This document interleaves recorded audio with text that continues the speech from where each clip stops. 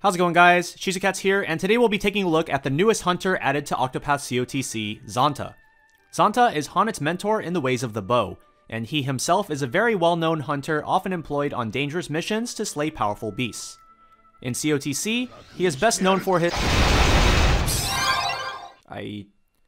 Not sure what that was. Anyway, in CotC, he is best known... In CotC, he is best known for his insanely high single-target bow damage, whereas units like Scarecrow and H'aanit are best known for their multi-hit AoEs. Xanta has no such skills, and is instead adept at quickly taking down single targets. Xanta is voiced by Kento Fujinuma. I couldn't find too much on Fujinuma with regards to anime roles, as it's mostly one-off characters. However, on the gaming side, he's featured in a couple other titles you might be familiar with, voicing King Vernon from Bravely Default 2, and Roland's father, the King of Glenbrook, as well as Tenebris from Triangle Strategy. I guess he's a voice actor that Square Enix likes to keep in their back pocket. Taking a look at Xanta's stats, his biggest advantage is his high attack stat. Combined with his passive, he's able to dish out very high amounts of bow damage. While he's on the lower end of speed compared to his fellow 5-star hunters, he's by no means slow, with a solid 315 maximum speed stat. Having lower speed than the others fits his role as a nuker anyway, allowing him to follow up their break initiation with huge amounts of follow-up damage. Speaking of Xanta's passive, let's get those established first, as they're simple enough to quickly go over. His 1-star passive gives him 30% bow damage up, allowing him to do immense amounts of bow damage. Compared to Scarecrow and H'aanit, he already has the highest attack stat, but this passive emphasizes the stat difference even further. It also means that Xanta doesn't need to run Hunter's Emblems, and his accessory slots can be freed up for other powerful accessories, such as the Ebony Dragon Scarf to feed his SP-hungry kit, or even Coda's right hand if the fight is short enough. His 3-star passive gives Call H'aanit an additional 30% damage up, which also brings us to Xanta's companion H'aanit.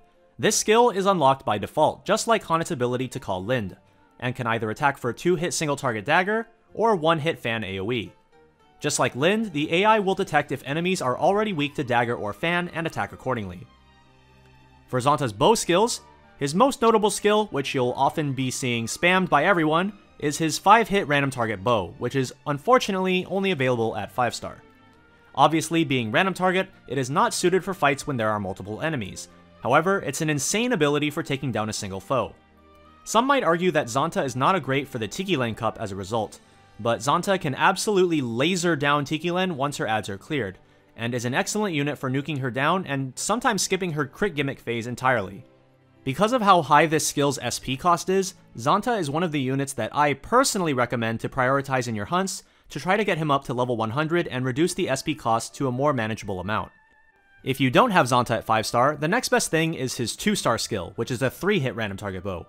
Having 2 fewer hits and a lower total potency obviously isn't ideal, but it's about as good as you're going to get if you only have Xanta at 4.5-star. Xanta's other 2 bow skills are a 2-hit bow single target and a 1-hit bow 230 nuke. The 2-hit bow or the earlier mentioned 3-hit random target can be brought along as options to attack for a specific number of hits, if you don't want to go for the full 5 hits or use BP on your normal attacks. However, the 1-hit bow is a skill that I basically never take, as the 5-hit can be used as his primary nuking option. On the light side, he has 2 light AoEs.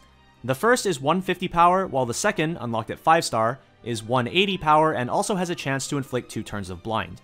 While having these light skills is a nice option to have, most of the time we're just going to be bringing Xanta to hammer in with the big bow damage.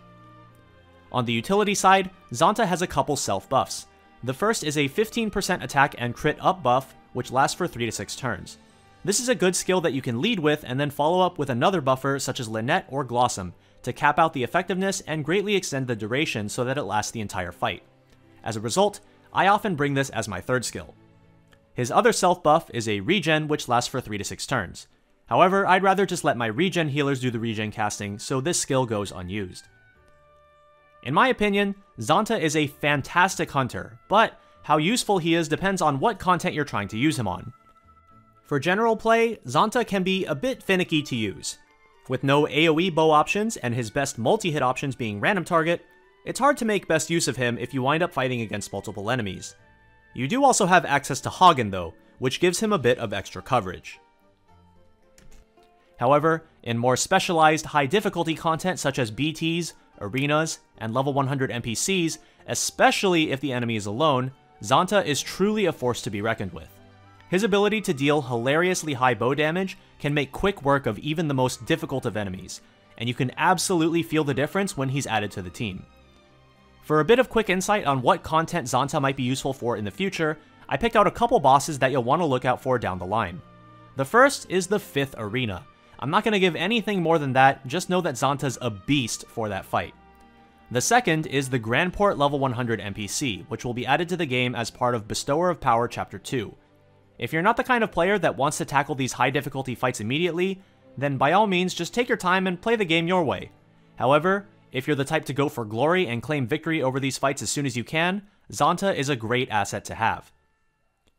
And that's all I have for you guys today. If you guys enjoyed the video, let me know down in the comment section below, and as always, if you have any questions, feel free to drop those down below as well. I'll be hosting a birthday stream tomorrow at 5 PM Pacific, where I'll be taking on the new Hammy Cup completely blind, so hopefully I'll see some of you guys there so you can watch me get destroyed. Until then, this has been CotC. See ya!